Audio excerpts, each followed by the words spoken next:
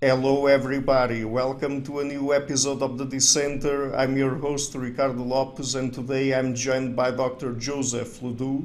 He is the Henry and Lucy Moses Professor of Science, Professor of Neuroscience, Professor of Psychiatry, and Professor of Child and Adolescent Psychiatry at New York University. His work focuses mostly on the brain mechanisms of emotion and memory, and is the author of many books, and today we're going to focus on his most recent one, The Deep History of Ourselves, the 4 billion years story of how we got conscious brains. So Dr. LeDoux, thank you a lot for taking the time to come on the show. It's a pleasure to have you on.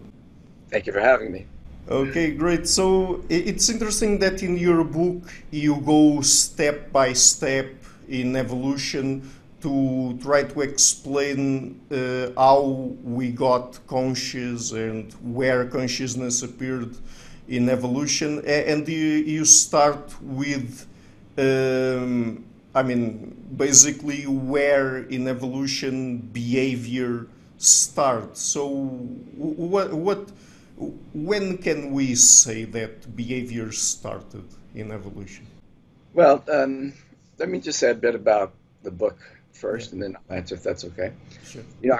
I wrote this book. I would say maybe half or maybe even two-thirds of the book I wrote as a science journalist rather than an expert, because I didn't really know about the details of the evolution of life and so forth. It's a complicated, fascinating history.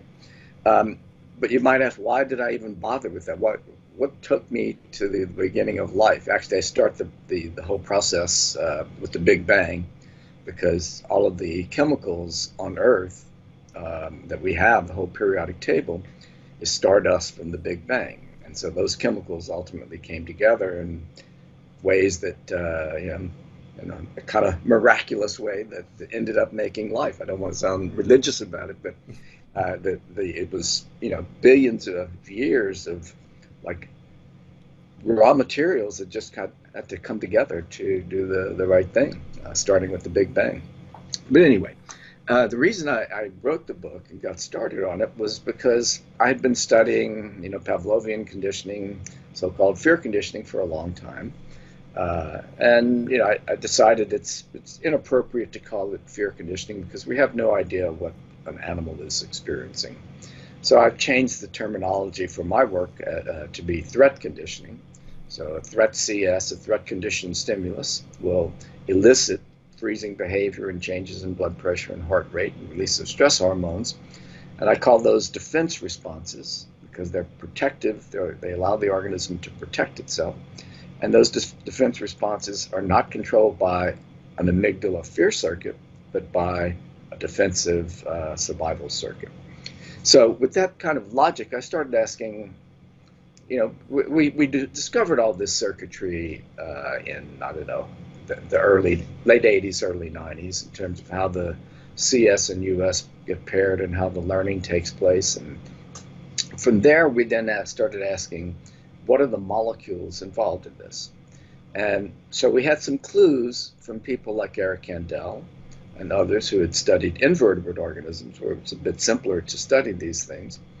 And so we tested those molecules that they had discovered in the simple nervous system. And sure enough, both in fear conditioning and spatial learning and a bunch of different tasks that people have used, it turned out that the molecular mechanisms in mammals was similar to those that have been discovered in invertebrates.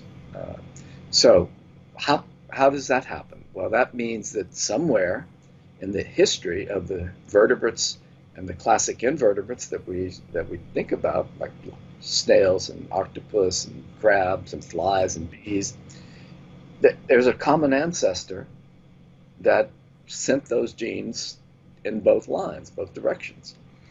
So that common ancestor is known to be a flatworm that existed about 630 million years ago. So that's how mammals and bugs got their common genes.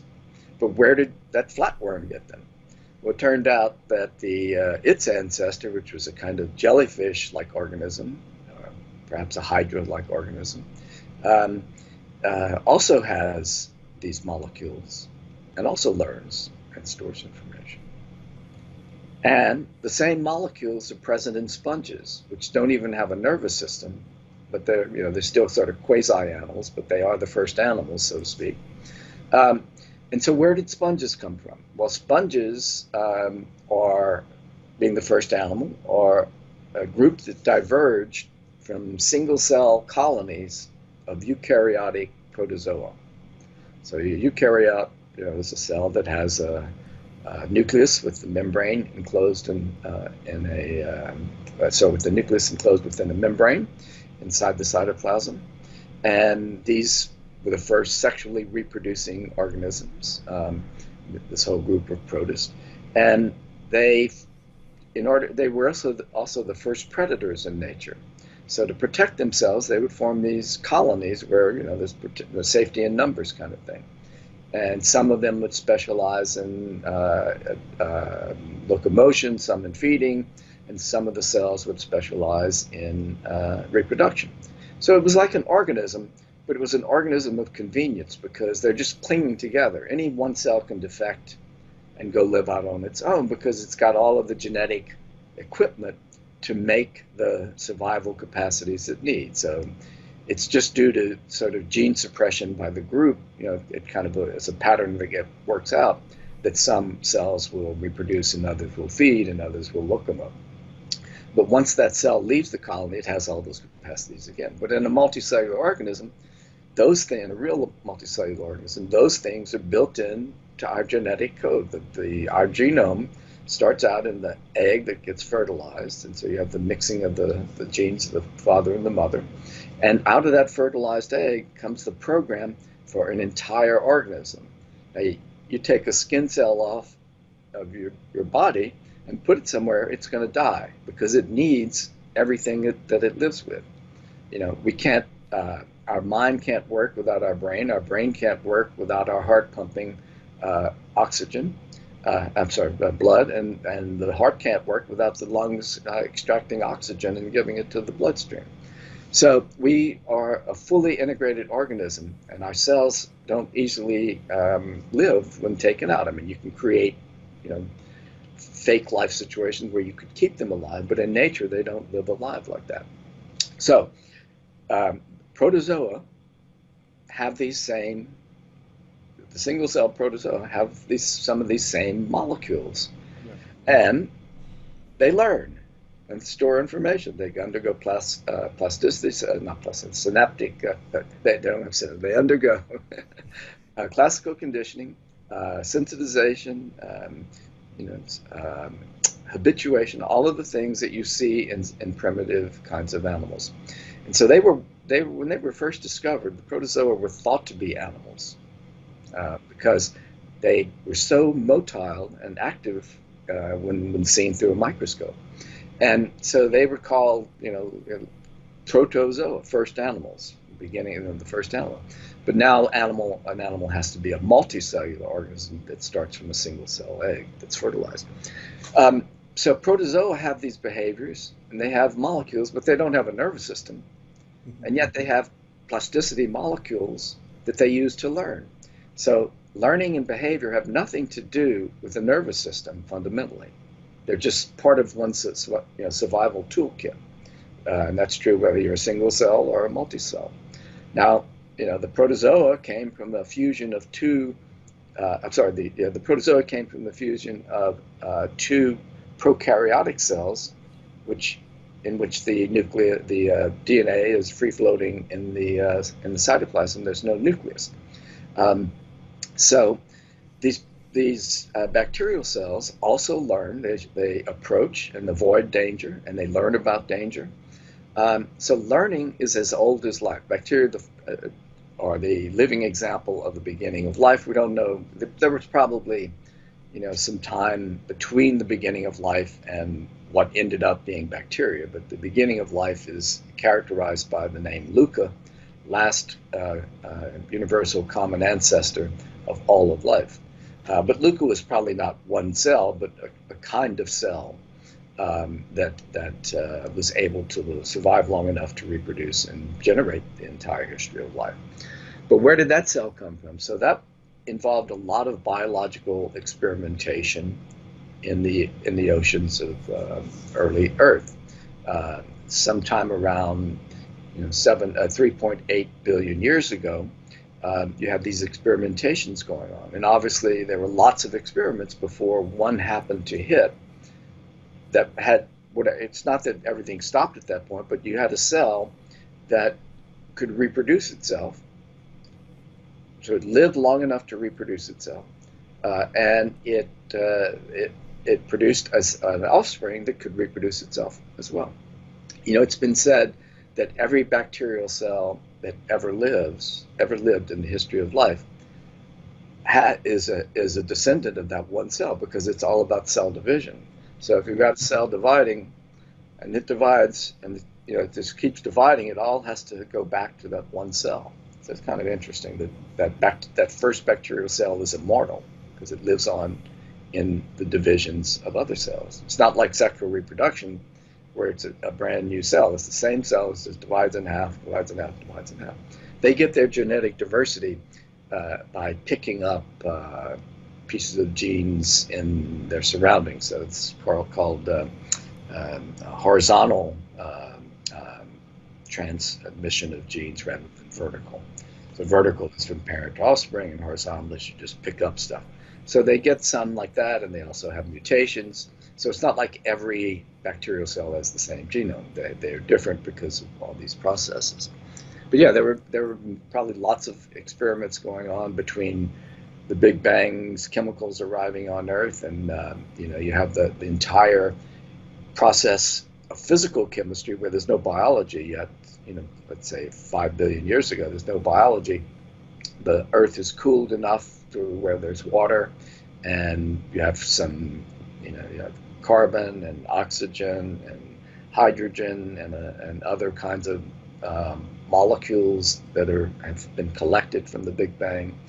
And these form a kind of organic chemistry at some point where, there's no biochemistry at this point because there's no DNA or RNA. But then at some point you get kind of physical self-replication, autocatalytic processes of metabolism that keep the cell physiologically. It's not a cell. This collection of chemicals physiologically kind of reproducing or catalytically reproducing itself, and then that process then gets trapped in the pore of a vent in the ocean. This is a theory by the biologist at University College London called Nick Lane. And the idea is that you have cracks in the ocean floor, and the water seeps, the cool water of the ocean seeps into these cracks. And then it's now running deep under the ocean floor, where the next layer down is the magma, which is hot, so it gets warmed up a bit, and also warmed by the kind of the catalytic currents that are there. And it makes its way, and there are these other things, these vents that are other cracks that's rise. They're made out of minerals, and they rise up into the ocean floor. And so the cool water comes in, it gets warm, the warm water goes into these vents, and the carbonate walls of these vents have all kinds of minerals in them. And so the warm water releases some of that. And one of the things that was released was hydrogen sulfide. And these formed little bubbles in the area.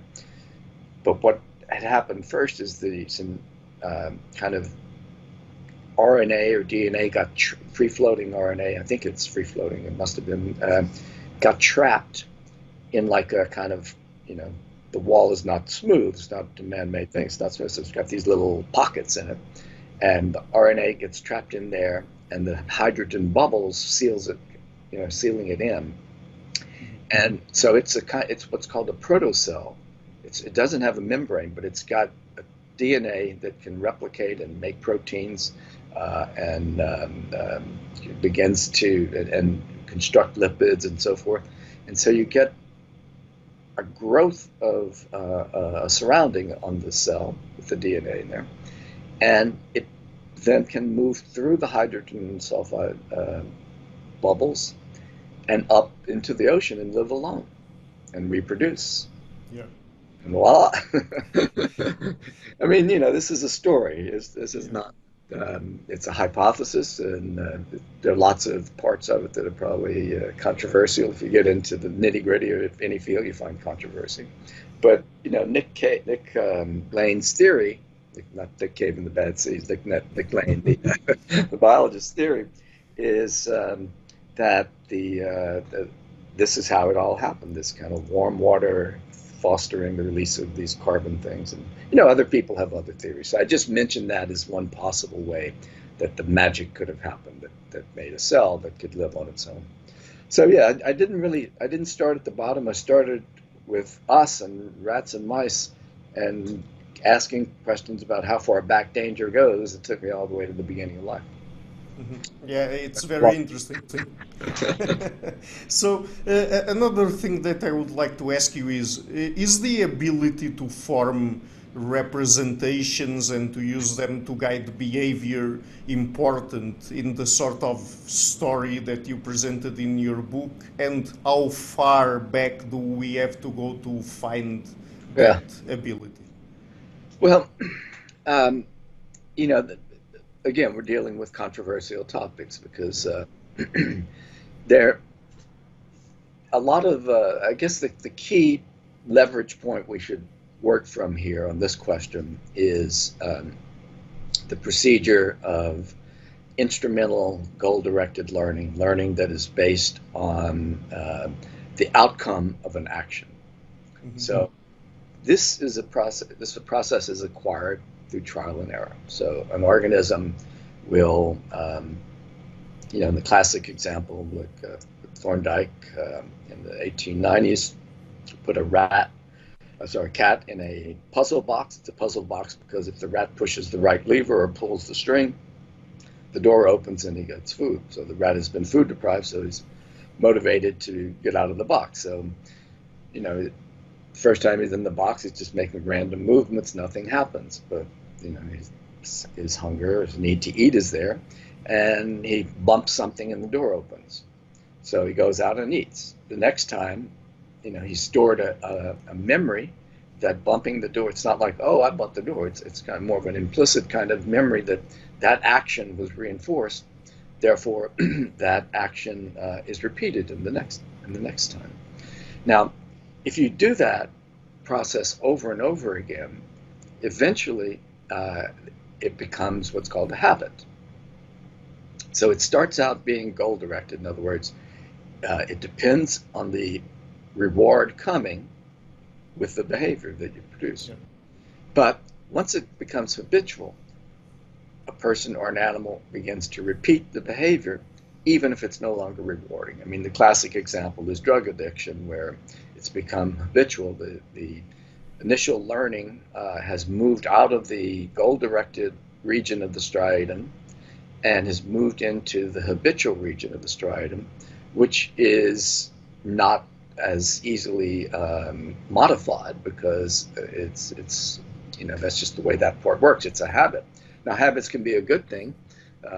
You develop habits in your life so that you don't have to, plan everything and relearn everything every time you do them. But then the habits can also become very bad. But the reason you get this kind of partitioned area off of a habit, I think, is because once you've learned a useful habit, you don't want it to change. I mean, if it's useful to the organism, you want to keep doing it. So in the 1980s, I would say, Anthony Dickinson at Cambridge was able to come up with behavioral procedures that could separate a habit from a goal-directed action. Now, the reason you have to do that is because looking at the behavior, they look identical. The rat, the cat, whatever the animal is, will open the door to get the food, or will open the door anyway. I mean, the usual thing is you put them in a runway, and they run to the end, even if the food is not there. If it's a habit, But if it's a goal-directed behavior, if they get there and there's no food, and that happens a few times, then they stop doing it. So, but the trick that Dickinson figured out was a way to show that internal representations of the goal are what underlies the goal-directed habit, because he could take the animal and devalue the goal by making the animal nauseous when he ate the food. Yeah. So the goal is now not of value anymore. So if the rat continues to perform the behavior despite the fact that the goal is no longer valuable, it's a habit. If making the rat nauseous in relation to the goal ceases the behavior, then it's goal-directed. So that was a phenomenal piece of research that Dickinson did, and he and Bernard Baleen really kind of put that whole story on the map in the 90s.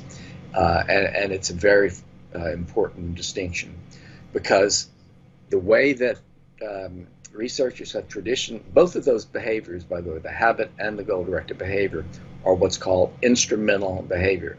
The behavior is, at least initially, instrumental in obtaining the reward. So what's happened over the years is instrumental behavior has been viewed as a sign of intelligence, of goal-directed, motivated, high-level kind of processing. But Dickinson's studies were able to show that habits are very primitive.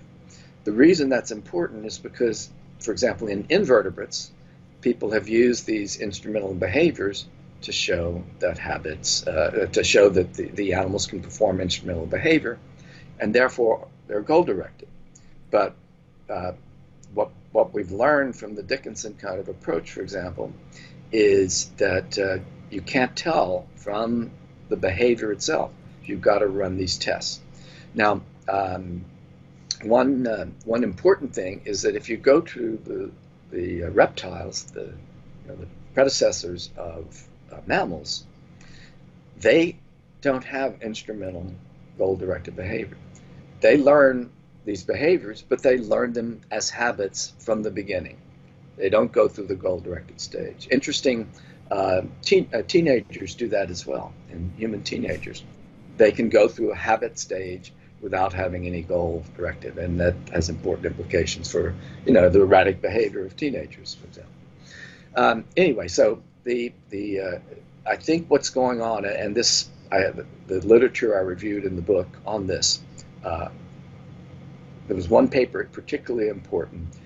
A researcher who had been claiming goal-directed behavior in invertebrates came to the conclusion that it's not goal-directed, because he began to understand the intricacies of what's required for goal-directed behavior. And he said that there are simpler, one of the things he found was that the mechanisms underlying, for example, what seemed to be goal-directed instrumental behavior in an invertebrate, I forget what he was working with, say it's a grasshopper, I don't know. The biological mechanisms were the same as those that it used for classical conditioning or sensitization. So he said that, to me, that suggests that the instrumental response is not a cognitive one, but a kind of more mechanistic one. It's more like a habit than a goal-directed behavior. So in general, the instrumental goal-directed behavior is viewed as something that mammals were able to do that reptiles couldn't. Now, birds also can do it, which is interesting. And the question is that because there was a reptilian ancestor that actually, that's extinct now, but that actually gave that to both birds and mammals, or did mammals come up with it on their own? Now, when you get to birds, you get to the question of episodic memory, because that's been a very, very controversial topic in the study of birds. And so the early work was based on the idea that the research suggested that birds have memory for what, where, and when, which are the three kind of pillars of episodic memory. So then it was assumed that birds have episodic memory and therefore have consciousness, because in humans, episodic memories are conscious. But the thing you have to know about human episodic memory is that it's not conscious until you retrieve it into consciousness. All your episodic memories, if I say, what did you eat for breakfast, now it's a conscious memory.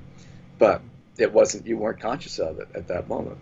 So episodic memory depends on a mechanism of retrieving that stored information in a way that a human can be conscious of it.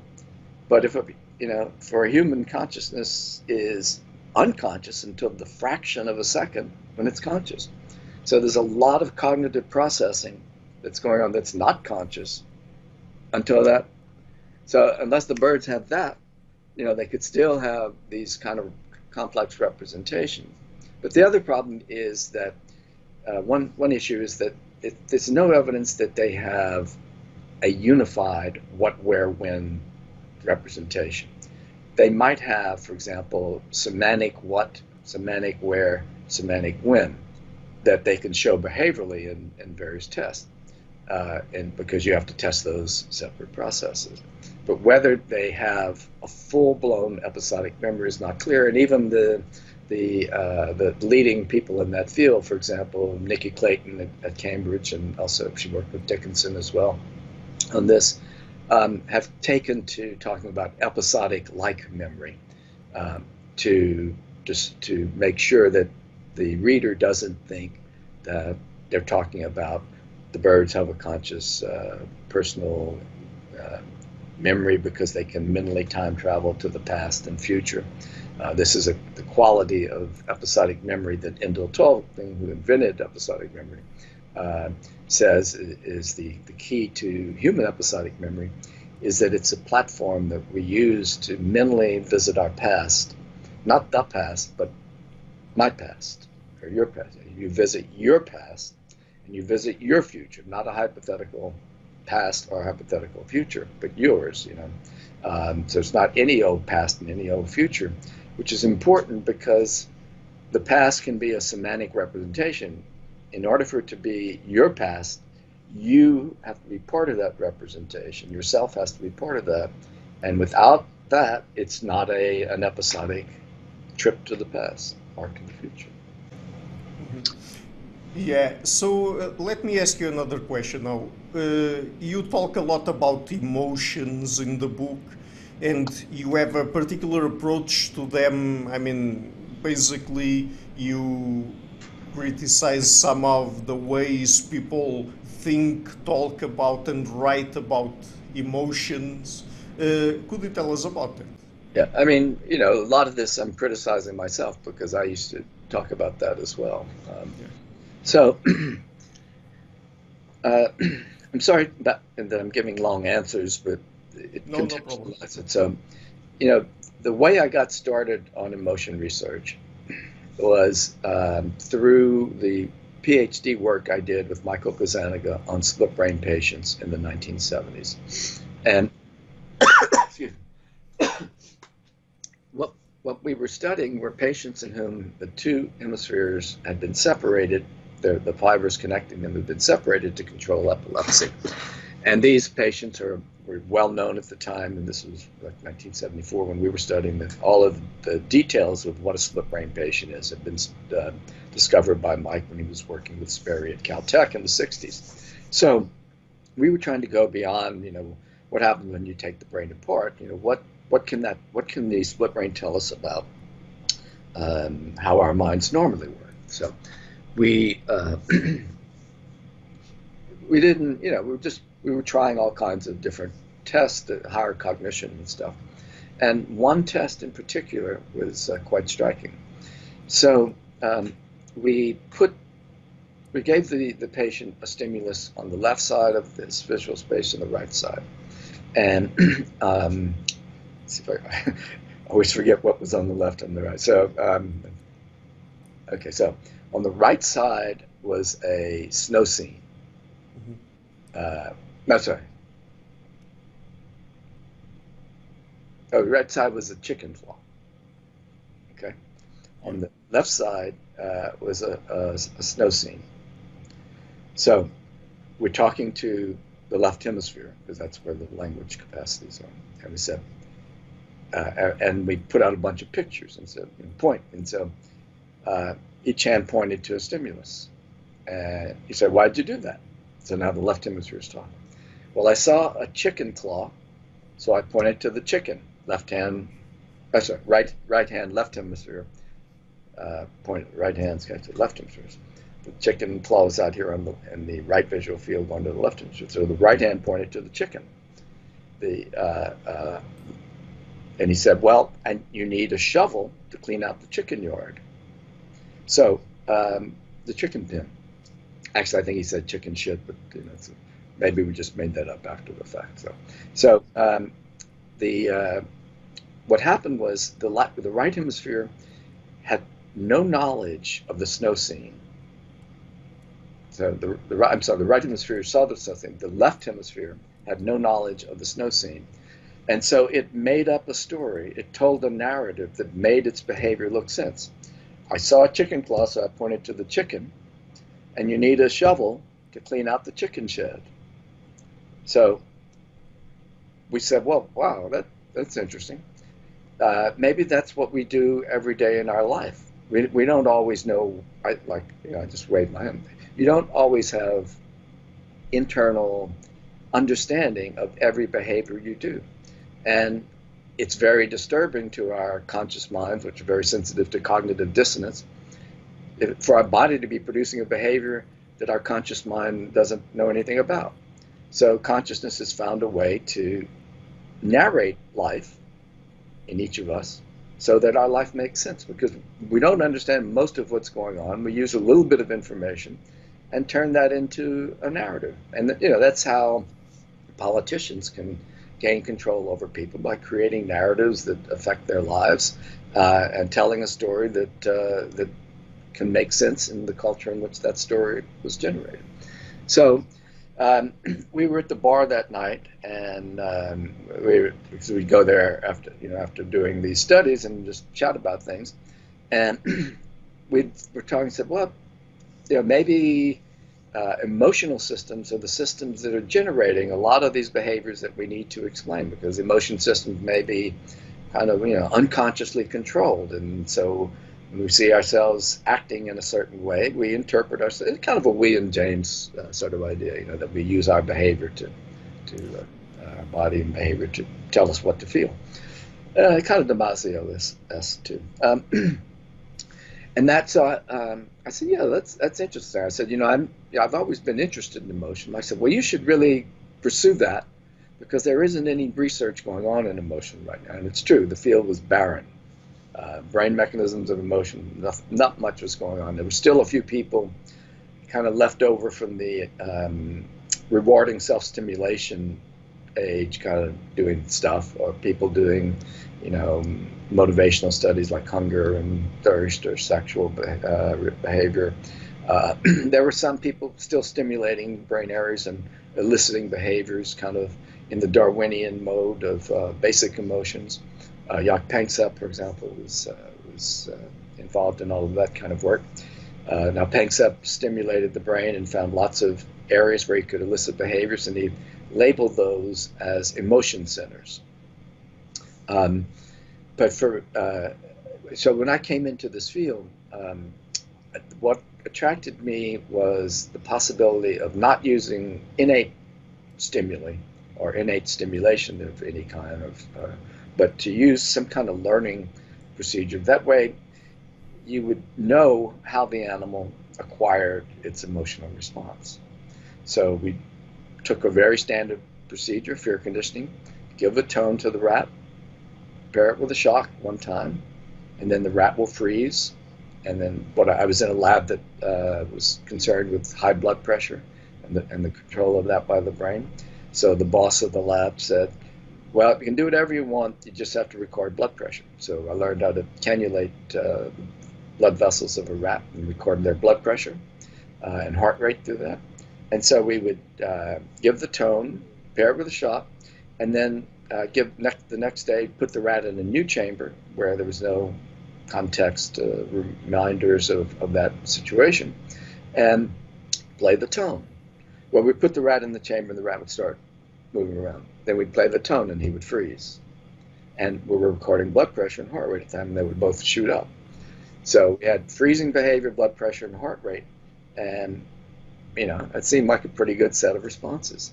And then I decided to go looking in the brain. So I said, well, we've got an auditory stimulus that is eliciting these responses.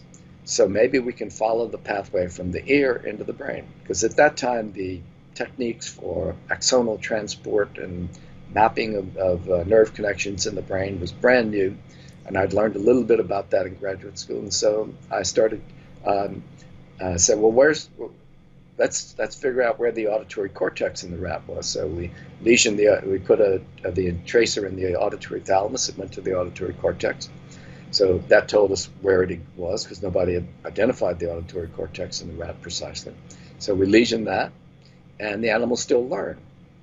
Okay, because everybody thought the cortex would be necessary for learning. Yeah.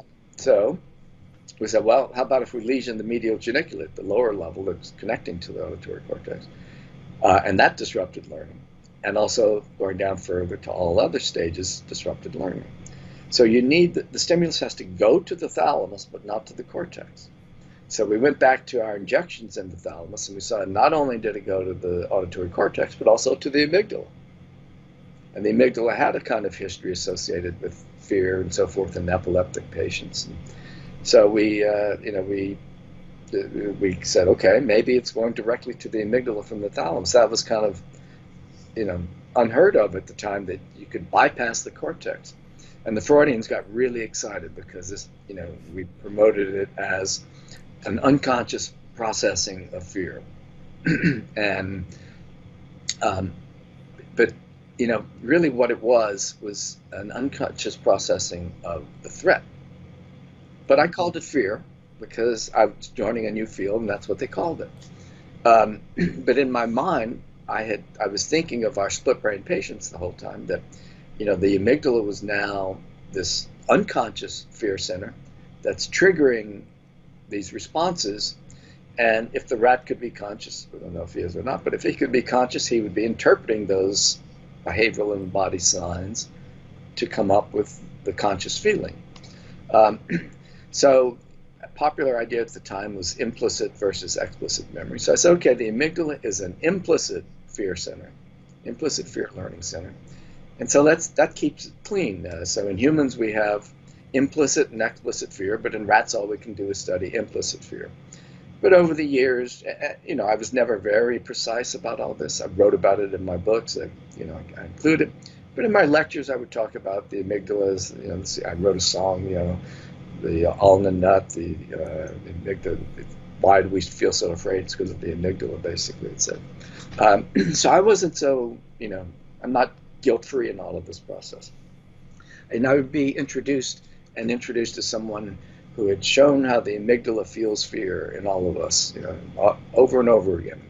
And all over the papers, the amygdala fear center was growing. My book, The Emotional Brain, did a lot to promote the amygdala fear center idea, even though in it I said, it's implicit, but, implicit, nobody cared about implicit, explicit. It was just, it's fear, And part of the reason is that words are very powerful. If you say fear, people think you're talking about fear, not about some kind of more primitive little thing. This psychologist in the 1950s said, the common language is full of all these quasi-psychological terms. When we use them, we're projecting our mental states onto the organism that you're using them about. And so even though psychologists in the 1950s and 60s were talking about brain areas in terms of intervening variables, the implicit kind of, I would say, non-subjective physiological states that connect a threat with a response, that state came to be called a fear state. So the whole point of using the intervening variable to be more objective is lost when you apply the name fear to that, because the part of the brain that you label as fear or hunger or whatever acquires the subjective baggage, all of the baggage, semantic baggage of the word fear or hunger. Like Nico Tinbergen, the father of ethology, said, ideas about the subjective states of other animals in relation to fear and hunger and so forth are mere speculations, because we only can know these subjective states through introspection. The difference between studying a human and studying a rat is you can ask a human what's on their mind. So a human can respond verbally, oh, I'm afraid, or non-verbally, point to the word fear or point to something, some stimulus. Well, let me give you a simple example. You show a picture of an apple subliminally, right? So the apple goes to the person's brain, and you say, what did you see? The person said, I didn't see anything because the stimulus was presented briefly and masked. But the person can point to the apple. So there was a registration, subconscious registration of the picture that allowed the person to identify what was seen, even though the person couldn't talk about it. But if you take away all the tricks and just present the apple to the person can point to it if that's what you want them to do. But they can also say, I saw an apple. So if we're conscious of something, we can respond verbally or non-verbally. If we're not conscious of it, we can only respond non-verbally. The problem is other animals can only respond non-verbally. So this is like the Dickinson experiment. It looks the same from the outside. The rat looks the same, whether it's habitual or goal-directed. Can't just be determined by behavior. You've got to have more information. And we don't have that in other animals in terms of emotions. So I want also to ask you about the triune brain model, because that was very prevalent, let's say, until recently, and now and then I also hear people talking about the triune brain model, but in the book you present some problems that it has. So Right. What about it? Yeah, so I mean, I think in 1991 or 2 is when I first started writing about the problems with the limbic system and triune brain concept of Paul MacLean.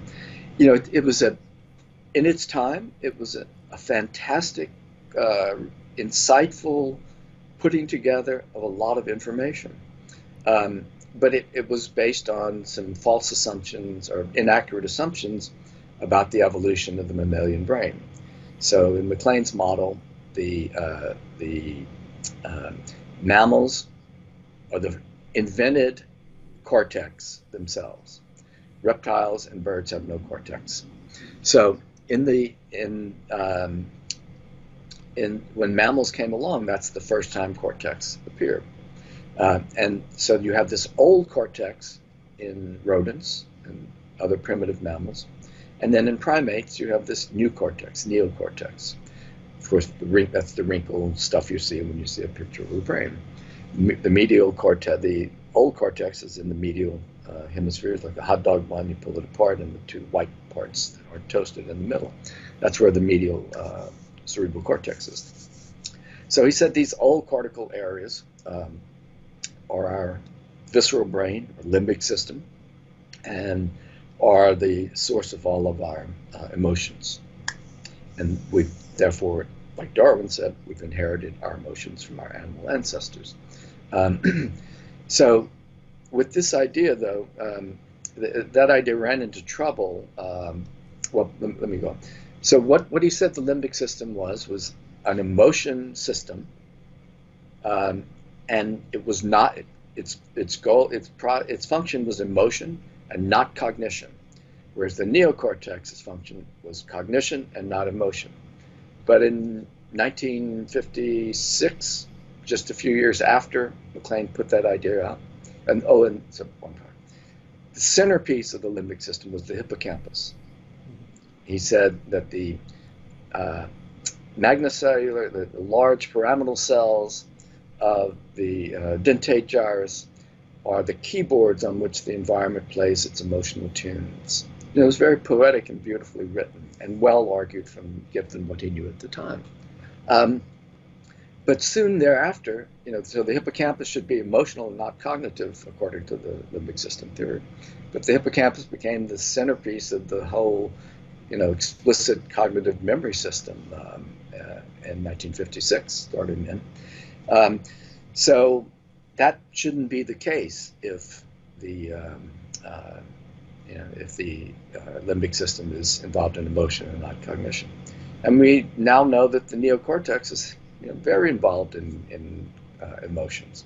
So there were conceptual problems, but there were also evolutionary neurobiology problems.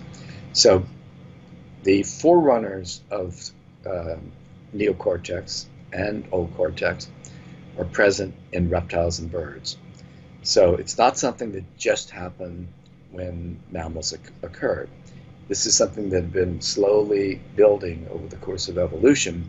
It didn't fully manifest itself until until mammals arrived. Another problem is that the idea was that goal-directed behavior was a sign of consciousness, of conscious emotion, because the reason an animal worked to get food is because they enjoyed the taste of it afterwards. In other words, it was a kind of hedonic theory of emotion. And I think that in itself is problematic because we don't have any good evidence that can prove that what the animal is experiencing. I'm sure it's experiencing something, but maybe this is a good point for me to talk in a few minutes. To talk about, I didn't say what my theory of consciousness was. I said what. That was basically my last question. Yeah, about consciousness. But that's going to come back to the limbic system. Remind me to get back there at the end. So I'll put it in the context of what the cortex does in emotion. So my theory of emotion, and one that I share with some colleagues, such as excuse me, I'm about to sneeze. Hakwon Lam, a good friend and colleague at UCLA. To some extent, my views overlap with Lisa Feldman Barrett. I'm not a full-fledged constructionist in her brand of that theory, but I have embraced a kind of cognitive interpretation view of emotions since the early days of when I was coming up with these hypotheses in the split brain patients. So I've been a cognitive theorist of emotion for a long time. And usually in my books, including like as old as The Emotional Brain, I talked about the conscious experience of emotion as being dependent upon processes like working memory, in which the brain is able to assemble disparate kinds of information into a coherent representation. And I said the difference between emotion and cognition, and just regular old cognition, is that the working memory system is working with different information when there's an emotional stimulus. If you're looking at just a picture of an apple that has no meaning to you, then you'll have visual cortex and some semantic memory that's required to recognize that object, and that's what working memory will work with. If it's a picture of an apple that made you sick in the past, then in addition to visual cortex and semantic memory being used by working memory to create a representation, you might have visceral reactions and nausea reminders that enter into that. And so the cortex is probably going to be involved in feeding up into working memory. So the idea is that we have a cortical consciousness network that puts together information for a conscious experience, and is involved in all kinds of conscious experiences. It just does it differently in different kinds of conscious experiences because it's using different information to put that kind of experience together. And there are a couple of twists to this theory of emotional consciousness. One, that it requires a self-schema to be involved. This is like episodic memory. In order for it to be personal, you have to be there. So for fear, I say no self, no fear. And that's my T-shirt here. No self, no fear. And it's on the book website. There's a little merch section where you can get the T-shirt. There's also an album called Songs of Life, which is free. Download those for free. JosephLeDoux.com. So Joseph-Ledoux.com. You can find the book stuff there. Yeah, I will include that in the description box. So anyway, so no self, no fear. That means you have to have a self-representation in working memory. But you also need another kind of representation, an emotion schema. So an emotion schema is a body of knowledge of everything you've learned about that emotion throughout your life. So in the presence of some stimulus like a threat, you will begin to, semantic memory will begin to activate your emotion schema, drawing up memories about threat and danger, your relationship to danger self. So episodic memories are coming into the emotion schema. And all of a sudden, you have a kind of template of your fear experience. It's as I said, everything until the last fraction of a second in front of a conscious state is unconscious. So all of this self-schema, emotion schema stuff is building up a kind of template of what your immediate experience is going to be. It's going to be different in every kind of situation. But because it is your emotion schema and your self-schema that's organizing all this, your fear is going to be different from everyone else's fear in the world. And because what you learn about your fear, you learn in the culture in which you grew up. Your cultural fear is going to your fear schema, your fear experience is going to be based on your cultural experience of fear. And so there are two factors that make everyone's emotions different. One is the culture in which they grew up, and which they learned their fear and self schemas. So, we think Darwin said, fear is universal, and there's still a lot of emphasis on that point in say, basic emotions theory. But I say what's universal is danger. Danger is present everywhere. So every culture is going to experience danger, and they're going to have a word for danger, the experiences that their people have for danger. So let's say you live somewhere in a remote area in New Zealand or something. You probably your culture has a word for what happens when you're endangered. And if you put that into a translator, it will translate that into fear if you put it into an English translator. And so you say, well, both cultures have fear, so they must have the same experience because fear is universal. It's been inherited from animals.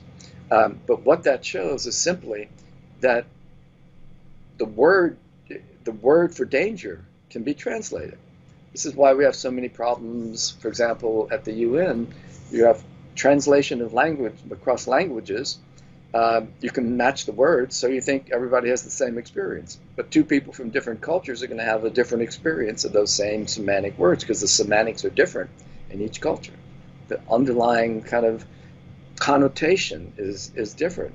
The denotation may be the same, but the connotations and the underlying meaning is going to be very different. So emotions are these cognitive representations, constructions of what's happening to you based on a kind of non-conscious narrative that's building up as part of that template and giving consciousness its starting point. Now, once the information is in conscious, another narrative can begin to be generated to explain our, the situations we're in and our behaviors and so forth. So it's all about like keeping your mind consonant, reducing dissonance, and preventing stress and so forth. And when we are unable to tell a narrative story of our emotions in a way that is good for us, we begin to have problems with it. When we start to fear our fears, for example. Mm-hmm. So, just to go back to the limbic system, it didn't allow for this kind of cognitive involvement in emotion that I think is essential and is becoming more and more central to the idea of emotions in science. So I think that kind of covers pretty much what we had talking about. Yeah. Yeah, I mean, did you want to include something now at the end about the limbic system. You said you wanted to go back to it. Well, Is there? yeah, I kind of did that with the last comment about the limbic system doesn't allow for that kind of cognitive involvement in emotion. Emotions are, uh, uh, part of this older, ancient brain, not the cognitive brain. And so I think that was a mistake. The first name that MacLean used for all these circuits was the visceral brain, because his main goal at first was to understand how a thought could impact the physiology of the body and lead to high blood pressure, and asthma and ulcers. So he thought of those as psychosomatic diseases. I mean, now ulcers are thought to be due to a bacterial problem, but still there's some stress involved. How could the conscious mind, lead to these kinds of pathological conditions? Was his question. And he said, well, the neocortex isn't connected with the hypothalamus, so it can't. But the old cortex is strongly connected with the hypothalamus, so that's where we get the unconscious emotions that are now Freudian, and this was the seat of the limbic system, was the seat of the id, and all of that. But by starting out by calling all this the visceral brain, I think he was on the right track, because all of these structures do interact and control the viscera and the body. So it is a visceral nervous system. It's just not an emotion system. Emotions are cognitive interpretations, and when we're cognitively interpreting things, one of the things we interpreted is our viscera. My good friend Antonio Damasio emphasizes the body feedback aspects of all this, and that's certainly important. But he says, well, if the body feedback's not there, though, we can simulate it mentally and with an as-if loop. But for me, all emotions are as-if loops. We don't need any of that stuff. All we need is a cognitive interpretation that we believe we're in an emotional situation. Some people are emotional, but are physiologically flatlining. So it's not a necessary component. People with amygdala damage can still feel fear. So all of that, I think, needs some rethinking, and I'm trying to put it together in a more cognitive way. Maybe I go too far, but sometimes if you don't go too far, nobody listens. But I really believe that the cognitive aspect of all this is essential. You need the other stuff, but it's kind of like the body stuff to me is more it's like volume knob. So you go to a restaurant and ask the waiter to turn the music down because it's too loud. It's the same song that you hate, and you still hate it, but it's not as loud, not as annoying. That's what medications often do. They don't make you feel less fearful or anxious. They kind of turn down the volume. Okay, so Dr. LeDoux, we are reaching our time limit. Okay. Would you like to mention any other places on the internet where people can find you? On Twitter, I'm the Amygdaloid. And you said you'd put my personal website up there, and we have amygdaloids.com. That's where the band information can be found. And as I said, go to the website for the book, and you'll see free music there, and a t-shirt you can purchase if you want. Okay, thank great. you, Ricardo. It's been a pleasure. Okay, it's my pleasure, and thank you for taking the time. My pleasure. Thank you. Bye. Hello everybody, thank you for watching this interview until the end. I've started this channel back in February 2018 and have been putting out regular interviews with academics and intellectuals from a variety of fields. So to keep the channel sustainable, I would like to ask you to consider making a pledge on Patreon. I have the link in the description box, or on PayPal. You can also find the links there. And otherwise, and if you like what I'm doing, please share it, leave a like, and hit the subscription button. I would also like to give a huge thank you to my main patrons and supporters on PayPal: Karen Litzke and Blanchett, Paroga Larsen, Lau Guerrero, Francis Ford, Hans Frederick Sunde, Ricardo Vladimiro, Craig Healy, Adam Castle, Olaf Alex, Jonathan Wiesel, David Diaz, Anian Kata, Jacob Klinkby, Matthew Whittingbird, Arnold Wolf, Tim Hollesy, Henry Calenius, John Connors, Paulina Barron, Philip Force Connolly, Jerry Mueller, Herbert Gintis, Rutger Voss, Bo Weingart, Rebecca Newberger Goldstein, Dan Demetriou, Robert Rui Inácio, Arthur Coe, Zoop, Marco Neves, Max Bailey, Colin Holbrook, Susan Pinker, Thomas Trumbull, Bernardo Seixas, Pablo Santurbano, Simon Columbus, Jorge Spinha, Phil Kavanagh, Corey Clark, Mark Blythe, Roberto Inguanzo, Michael Stormer, Eric Neumann,